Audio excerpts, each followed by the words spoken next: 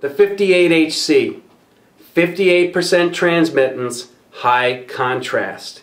This lens is a phenomenal lens for pumping in what I call ultimate definition in a really low light situation or medium light situation where you have heavy gray to black sort of rain overcast conditions. Incidentally, it's also a phenomenal lens for fog.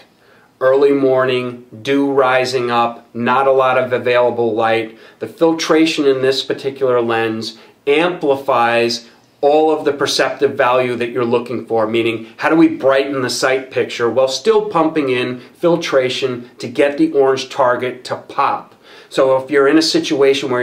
you're chasing a low quartering target and it's sort of going along the haze of either a foggy situation or a low light situation where there's not a lot of, let's just say, reflected light amplifying the visual representation of everything you're looking for, from trees to brush to any of the type of background that you could be dealing with, this lens enhances the perceptive value of the overall sight picture while still pushing a nice nod to the orange target so you get that quick read in those low light situations or even a medium light situation where you've got that really